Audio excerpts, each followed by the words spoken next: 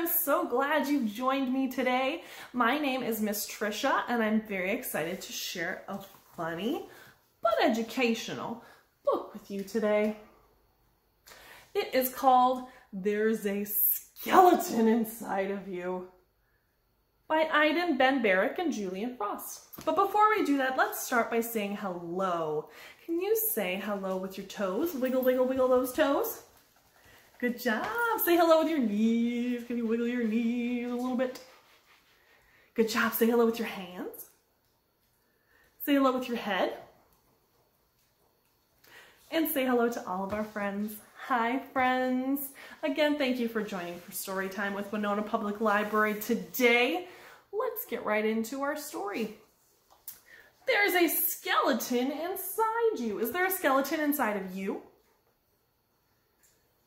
There is. We all have skeletons inside of us. Some animals don't have skeletons inside of them, but we have skeletons inside us. That's all of our bones. You can kind of feel some of your bones if you touch your hands or you touch your feet. You touch your nose, you can kind of feel some cartilage in there, but some bone. So we all have a skeleton inside of us. I wonder why he's so surprised to find out there's a skeleton inside of us. Let's see.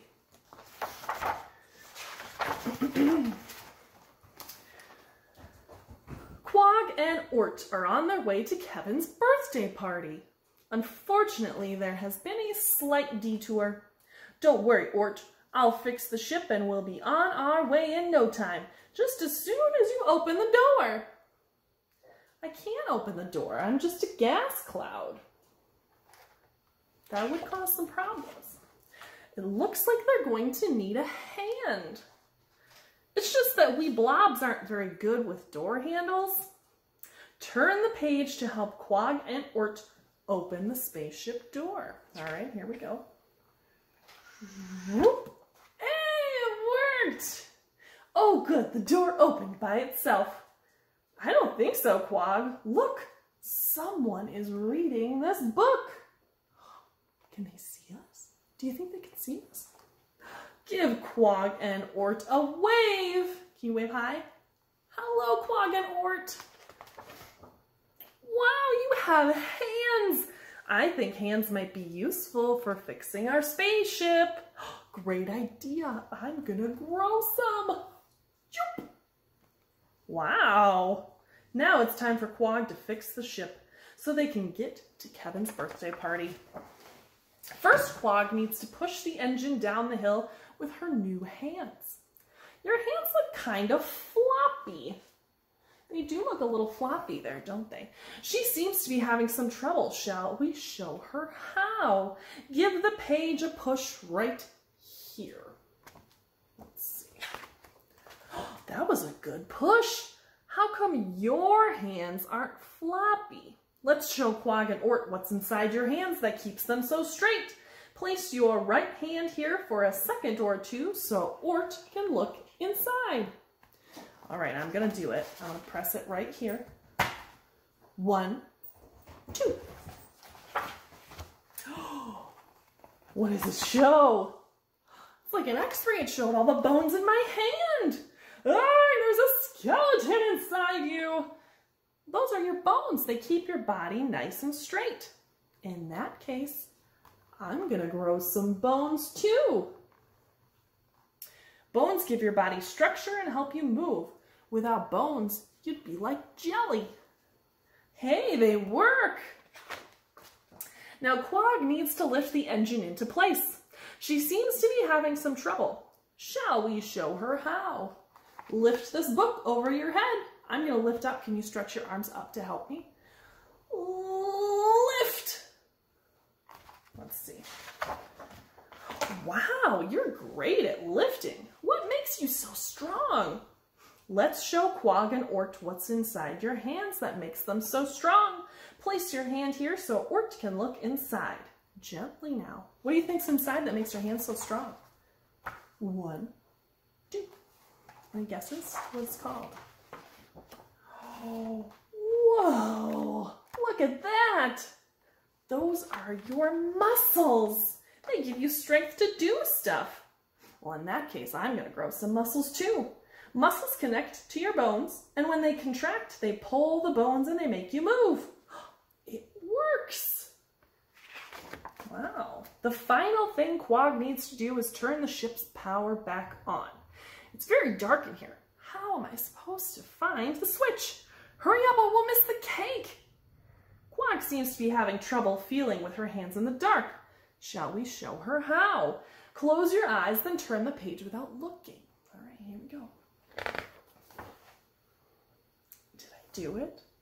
Let's show Quag and Ort what's inside your hand that lets you feel things. Place your hand here so Ort can look inside. It might tingle just a little bit. What do you think is inside your hand that helps you feel a little bit? 1, 2. What do you think? Weird, your hand is full of strings. Now those aren't strings. Do you know what those are called? Those are your nerves. They let your hands feel what you're touching. In that case, I'm going to grow some nerves too. Nerves send messages to your brain, telling it about things like shape, textures, and temperature. The engine is attached to the spaceship. The power is on, and Quag and Ort are ready to blast off to Kevin's birthday party. Thanks for all your help. These new hands will make steering a lot faster. Give me a high five. Can you give him a high five? Nice job. And away they go. Hey, Quag, what shall we give Kevin for his birthday? I have an idea. What did he give him for his birthday? He gave him a hug. He maybe couldn't do it that same way before because he didn't have his arms, he didn't have his muscles or his skeleton or his nerves to tell his body to do something like that. That's kind of cool. So what did we learn about in this book? We learned that we have bones, right? Yeah. And then we have other things in our hands too. We have our bones, and then we have what else? We have muscles, yes, that make our bones able to move and do things. And then what else do we have? We have nerves that help us feel and touch things, right? So all of those pieces together, our skeleton, our bones, our muscles, and our nerves are all throughout our body. We just looked at the hand in this, but that's all throughout our body. How amazing are our bodies that they have all of those things that help us just do everyday stuff like walk around or eat a bowl of cereal. Our bodies are amazing, amazing things, aren't they? All right, we are going to sing a little song, and I'm going to put the words right here so you can sing them with me. And it's all about the bones in my body. Are you ready? I have lots of bones in my body. They help me to stand straight and tall. 'Cause if there were no bones in my body would crumble and fall. I need all the bones in my body. They help me to stand and to move. I need all the bones in my body because my body's important to me. Good job! Did you crumple and fall just like I did? If you didn't, that's okay. I just like to be silly sometimes. Maybe you can sing this song later or teach it to a friend or an adult in your life, and you can show them all about how you can stand straight and tall and how without your bones you might crumble and fall.